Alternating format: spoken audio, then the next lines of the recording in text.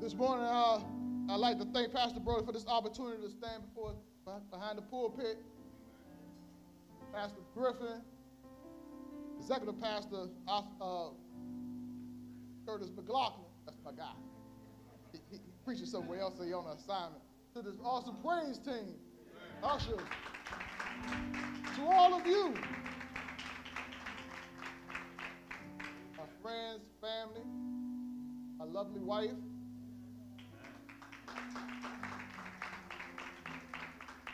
You know, I used to be in the sound booth. I'm just good. I wanted to do that for quite some time.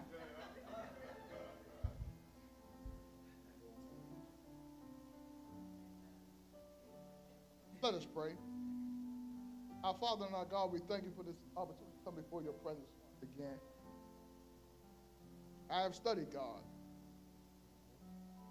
I need your power. Stand up in me, Father. Hide me behind your cross. Speak through me so we be edified, healed, and delivered. We do this only because we want to give you the glory, honor, and the praise. We ask you, Father, to forgive us of our sins, thoughts, and our actions. All these things we ask you. Amen. This morning we'll be coming from Luke 8, 43 through 48. I'll be reading from the New Revised Standard Version.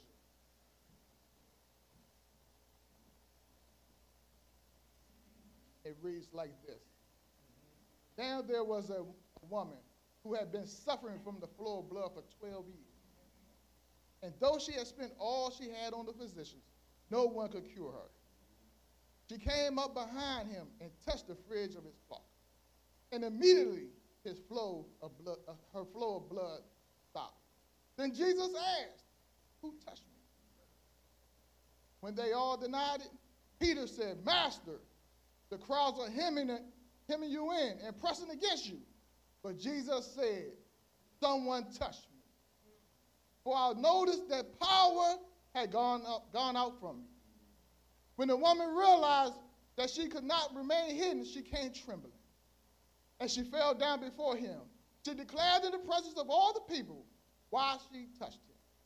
And she had been immediately healed. He said to her, daughter, your faith has made you well. Go in peace. Grass withers, the flower fades, the word of our God should last forever. This morning for a simple topic, I can't take credit for it because my wife gave it to me. Yes, my wife gave me the topic. And it simply is, it is time to get unstuck. It is time to get unstuck. Many of y'all may be wondering, where am I going? Just hold tight and bear with me for one moment. Have you ever suffered a setback that just had you stuck?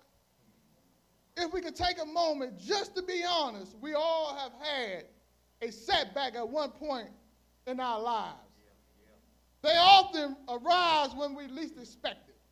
Many setbacks will leave you reeling and wondering how and when you will recover. Yes, we all have had some situations in our lives that just had us stuck. If we could take a moment and just look at what the pandemic has done to the world, we can get a glance of what being stuck really means. In January 2020, the World Health Organization issued a public health emergency. By March 2020, the whole world was shut down due to COVID-19, the pandemic. We lost loved ones. Companies had to close their doors. And to top it off, we couldn't come outside. Some went into depression. Others lost their jobs. Some even lost motivation to go to the motivation.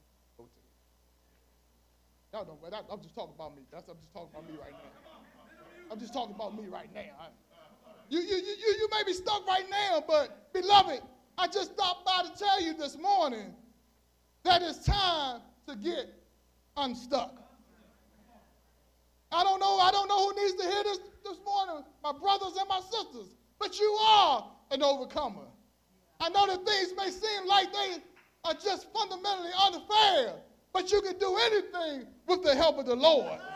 I wish I had a witness this morning that know we can serve a God that will come see about us.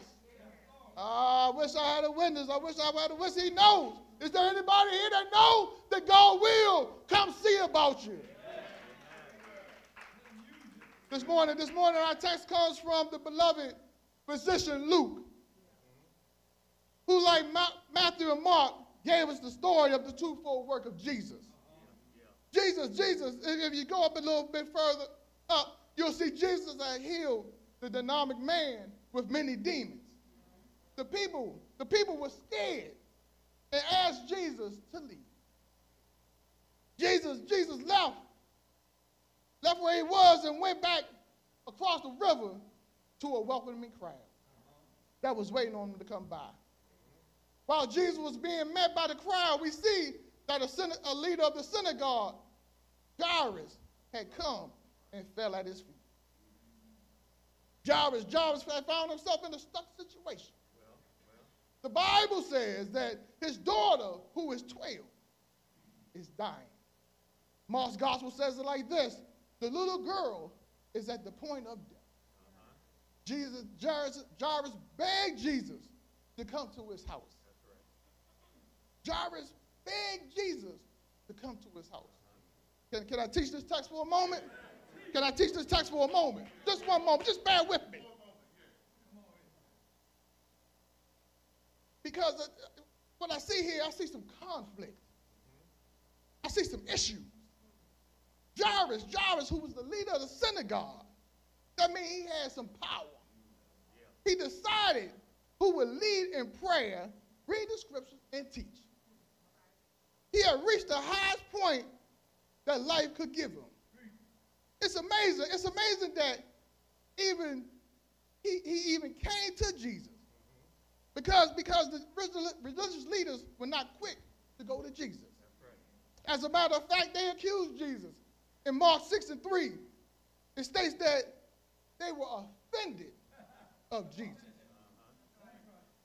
But Jairus forgot all about that. He was in a stuck situation. And if I can use my spiritual imagination for just one moment, I believe Jairus had a need. I believe Jairus had a Jesus right now moment. I believe Jairus had a Jesus right now moment. Can I paint the picture for you? Jairus came pushing through the crowd to get to Jesus. Can you see him? Yeah, Jairus had a I need Jesus right now moment. And maybe there's 5 or 10 of us in here right now that can say, I have a Jesus right now moment. I don't know about you. I don't know about you. But I need Jesus in the morning. I don't know about you. I need Jesus in the daytime. I don't know about you, but I need Jesus in the nighttime. Do I have a witness that have a I need Jesus right now moment? I don't know about you, but if you just look back over your life and see where God has brought you from.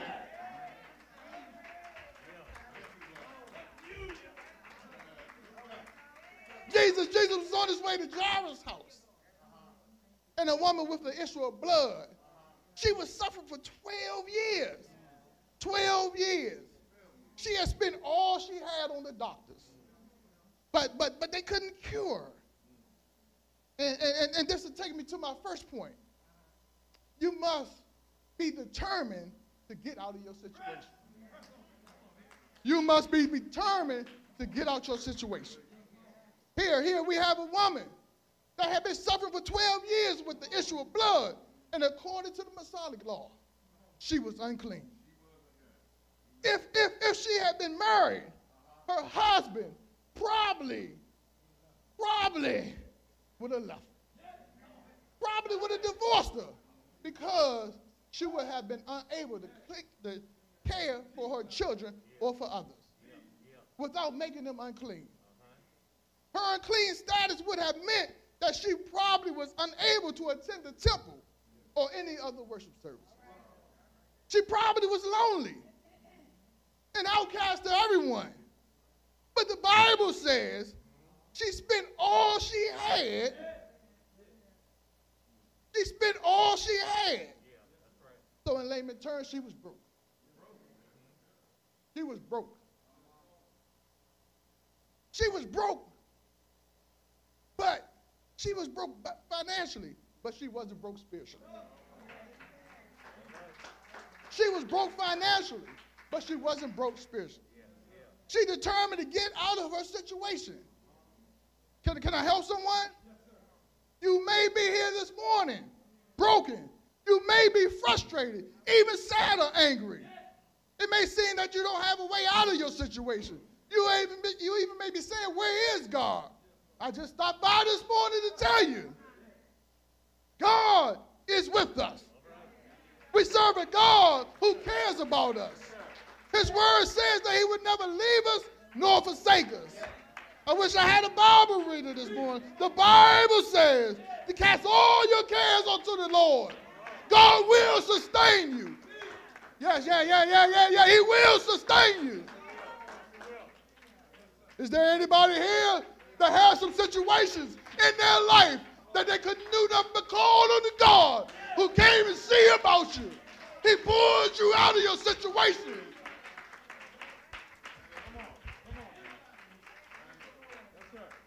Before I get too happy, y'all know I get happy.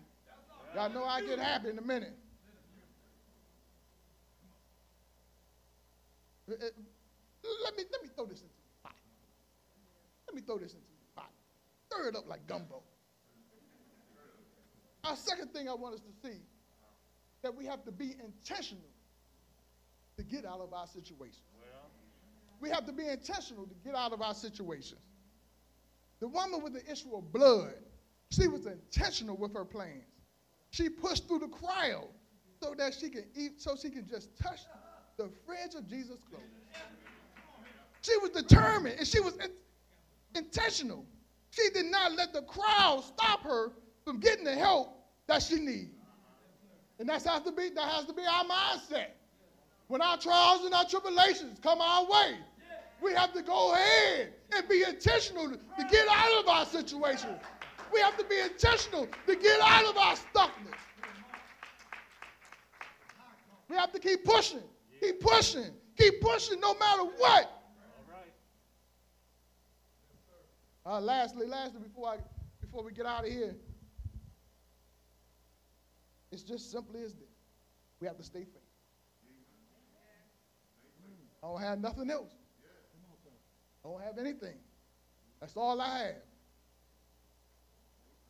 Determined, intentional, and faithful. Determined, intentional, and faithful. Determined, intentional, and faithful. The woman with the issue of blood had enough faith in Jesus that she knew if she could get close enough to him and just touch his garment, she would be healed. She was determined. She was intentional. She's faithful. Can I throw this at you for a moment? Jesus was getting pressed by the crowds. And he knew the difference between the crowds touching him and the woman touching him. Jesus said, "Who touched me?" Because he felt the power come up out of him. Now I had to wrestle for this for a moment. I had to go back and dig and dive for a moment. Because Jesus, how can he not know who touched him? How can he not know? He's man and he's divine. How can he not know who touched him? As I wrestled with the text for him last night, all through the week, I found that Jesus was demanding a personal confrontation with the woman. Stay with me. Jesus was trying to get her to come forward, not to call her out or shame her or even embarrass her. But he was recognizing her faith to offer her his blessing. His blessing. Stay with me. Stay with me. Jesus called her daughter. Call her daughter. We don't even know her name. Could have been Mary, Lisa, Lucy, and we don't know her name, but Jesus called her daughter. Y'all missed it. Y'all missed it. Y'all missed it. Jesus welcomed her into his community. Maybe, let me help you with this one. Come on, sir. Let me help you with this. I was sinking deep in sin. I was sinking deep in sin. Jesus, Mary's baby, he came, pulled me, right, come here. Is that anybody's testimony? Is that anybody's testimony? You were sinking deep in sin, and God came and see about you. God reached down and grabbed you and pulled you out of your mess.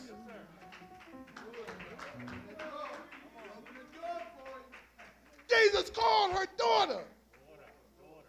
She confessed what her issues was.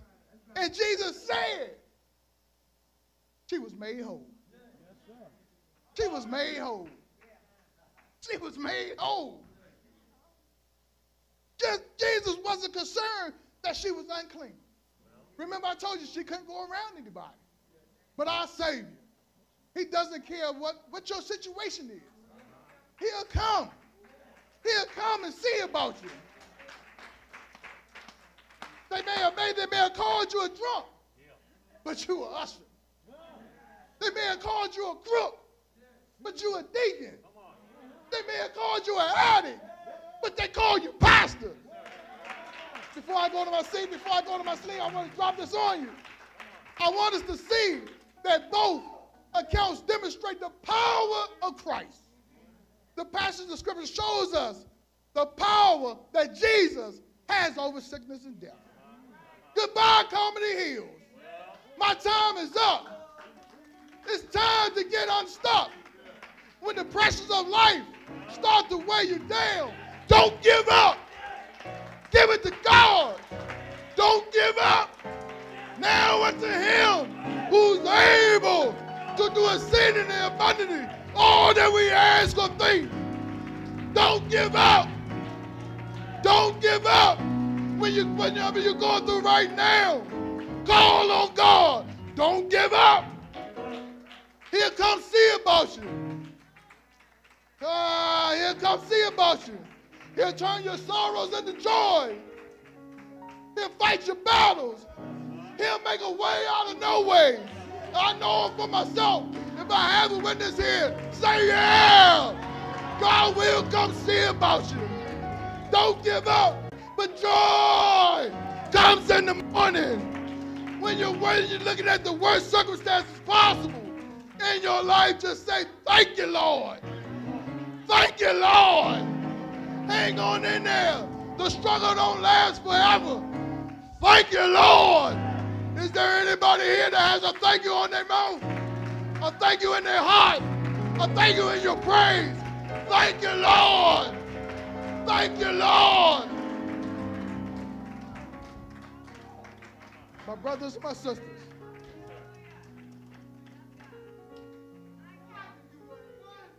in this life, we will have issues. In this life, we will have pain. But we serve a God that's able. We serve a God that will We serve a God that wants a relationship with us. I don't know about you, but I'm glad he came and got me. I'm glad he came and got me. A low-down sinner. A good for nothing. And he came and got me. I was that woman unclean. Do I have a witness here? Is there anybody here that can say I was? I was. But Jesus came. Mary's baby came and see about us.